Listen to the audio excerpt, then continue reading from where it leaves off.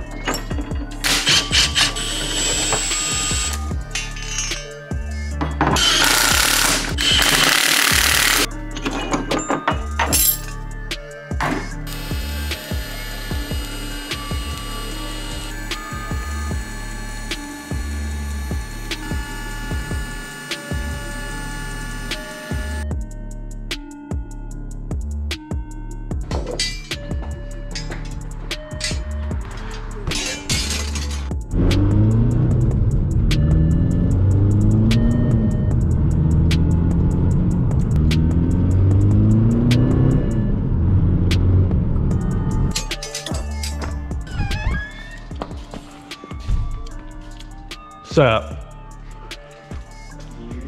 You weld that? Yeah, weld that son of a bitch. Damn, she meant.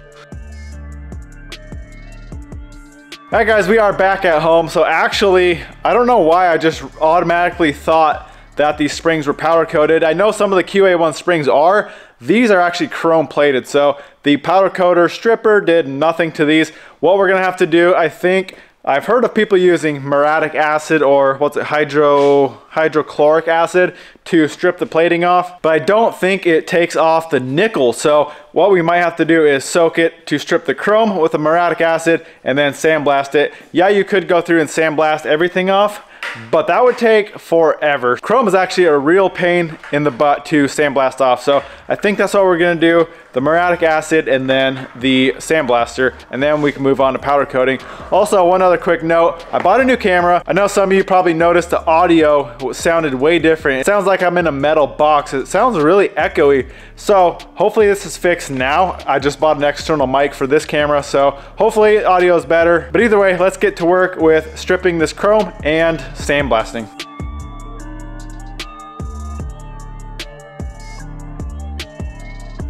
All right guys, this spring has been in here for probably, I don't know, 20 minutes, and you can see I was just letting it soak on the bottom there. It looks maybe just a little bit different, but not much. I'm gonna dry this thing off, get it in the sandblaster, and see if that part that I soaked sandblasts any easier.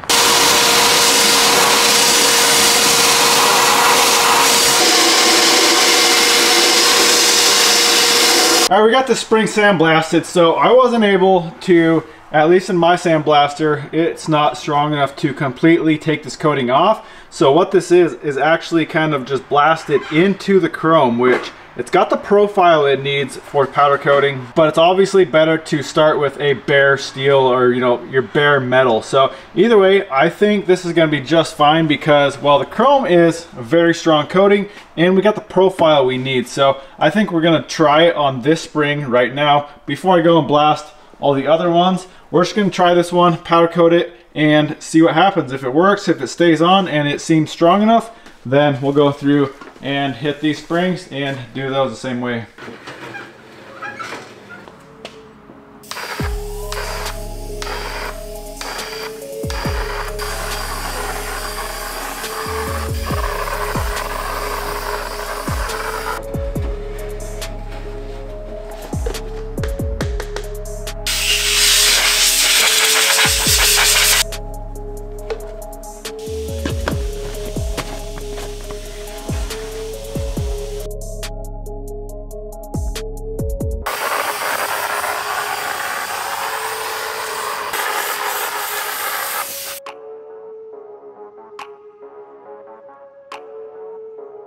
Well, I don't know if you guys were as worried as I was when I pulled this spring out for the first time with the base coat on. This is actually a 2-stage powder we did, but this thing looked like super dark purple, and I thought there was no way it was gonna turn to red, what it should be. I was freaking out until I put the clear coat on, put it back in the oven, and let that clear coat cure up, and this thing turned out sick. Let's check it out. Well, there it is, guys. This is called Illusion Cherry, and I know in the shop it looks a little dark. I want to get it off of these and get this thing outside and check it out in the sunshine.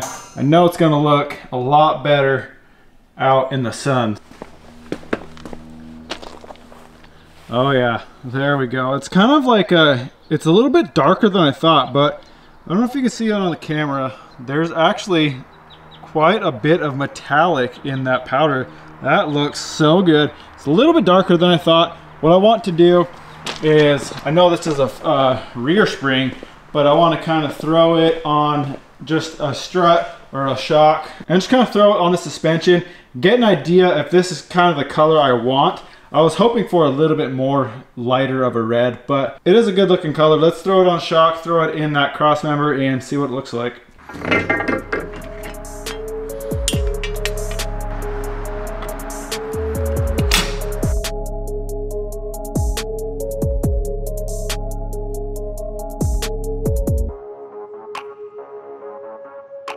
Well, there it is. We got the shock kind of sitting in there. Honestly, I like it. I wish it was, like I said, a little bit lighter, but I already have the powder and I don't want to wait for any more. So I think that's what we're going to go with. Nonetheless, looks 1,000 times better than chrome. Honestly, on the video I'm looking at right now, it does look a lot darker on camera. In real person, in real life, it does look a little bit lighter, but it is still pretty dark, but nonetheless, a very cool color. I'm gonna do a couple scratch tests on it, just where you can't see up on top here, and make sure that the powder's adhered to the spring. I don't think we'll have any issues at all with that, but I'm gonna take a knife, scrape at it a little bit, make sure that it's gonna stay on there, and then we can bust out the rest of the springs.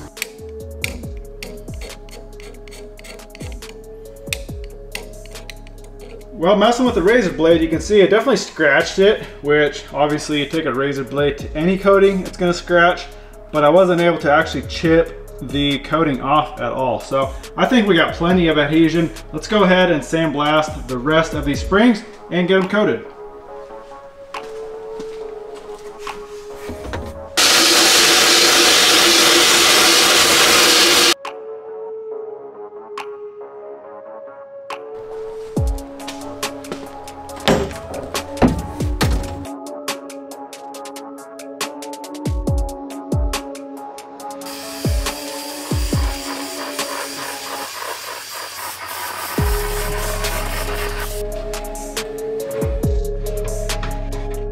So like I said, this color is called Illusion Cherry. It's a base coat, clear coat. So what you do, you take the base coat, spray that on, throw it in the oven at 375 for like 2 minutes after it gets its gloss, after it flows out. Give it 2 minutes, pull it out, and then spray your clear coat after it cools down. And then throw it back in, and you kind of want the base coat and the clear coat to cure at the same time. So that's why you only do 2 minutes with the base coat, and then you do 18 minutes at 375 once you have the clear coat on. So like always, this video is sponsored by Prismatic Powders. Guys, you got to go check them out. If you want to get into powder coating, go check out all the colors they have.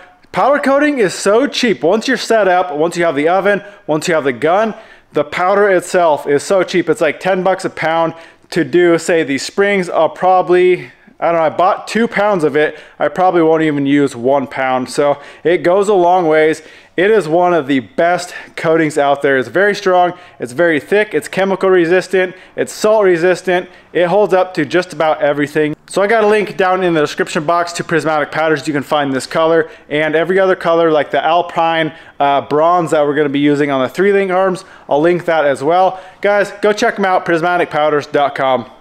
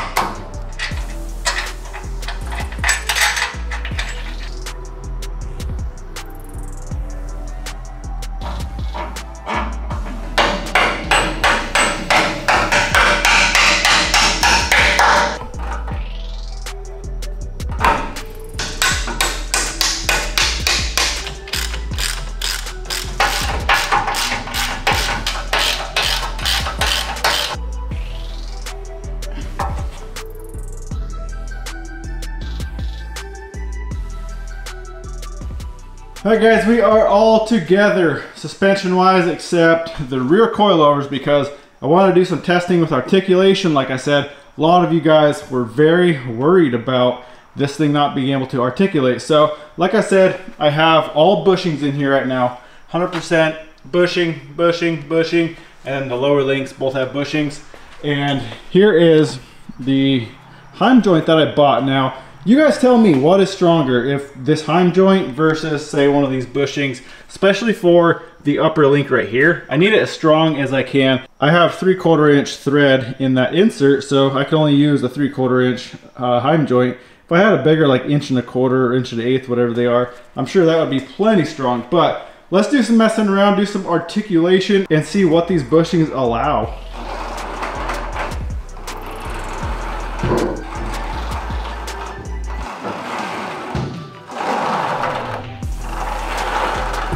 Alright guys, as you saw, we got plenty of articulation for a two-wheel drive especially.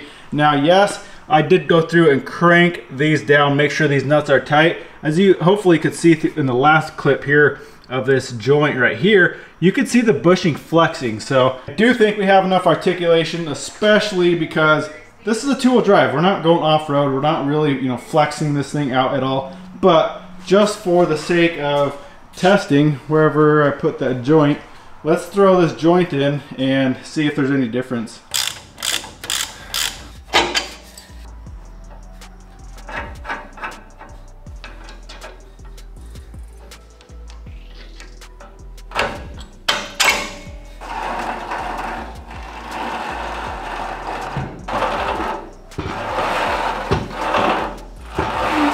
Well, there we go guys, seems like it helps out a little bit. I think I'm gonna leave it on there for now. I bet if I did a heim joint on one of the ends of the lower arms, I guarantee that'd help a lot. But like I said, even with all bushings, I think it's got plenty of flex. So honestly, when I was researching all this info on the Wishbone 3-link, pretty much every single truck I saw had bushings on each and every joint. So that's kind of why I went with that. And there was even some like full-size Chevy trucks with bushings on every single joint, so that's why I didn't really worry about it. And especially with these polyurethane bushings, it's got enough flex. So either way, I think we're good to go. Let's go ahead and throw the rear coilovers on, throw some wheels and tires on this thing, and kind of see how the suspension is sitting right now. I know there's no weight on it. The front's probably going to be a lot higher just because there's no weight on the front, and the front springs are 600-pound spring. The rear is only a 200-pound. So once we get the cab and everything back on, then we can figure all that out. But for now, let's get this thing rolling.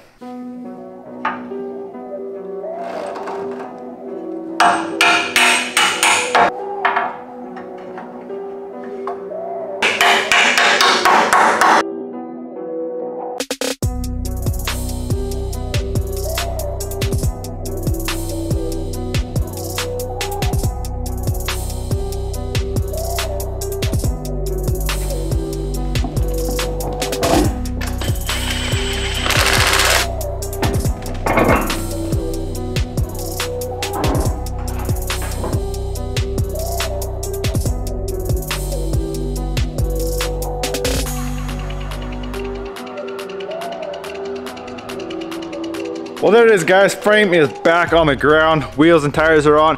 Now I don't know for sure if I'm running these. I picked these up for a pretty good deal. They are a very tall tire, so if I do use them, I'm sure I'm gonna need some shorter tires, but I kind of do like the wheels, but we don't know if they will fit until we get the body on. So just looking at this, front is obviously a bit higher. With all the weight up front, it might sag down enough to be even with the back. I'm not really sure, but if worse comes to worse, I can trim the coil springs up front, and I think that'll be just fine, trimming those down an inch or two just to get this thing low enough in the front, but definitely think the back is going to be low enough. But all in all, I am absolutely loving the color combo with the red, the bronze, the black, looking so good.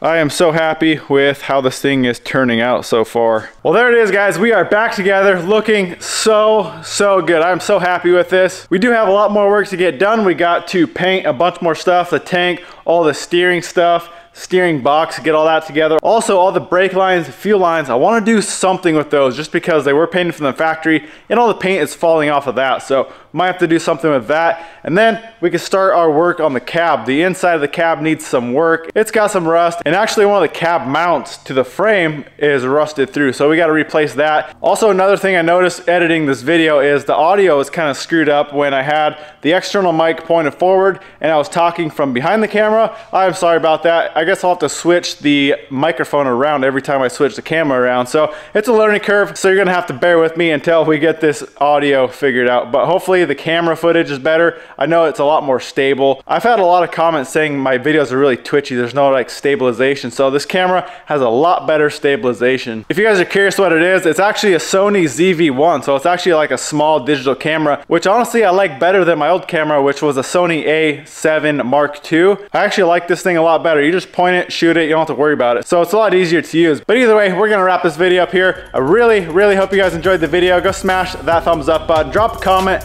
let me know what you think. Thanks for watching, guys. We'll see you in the next one.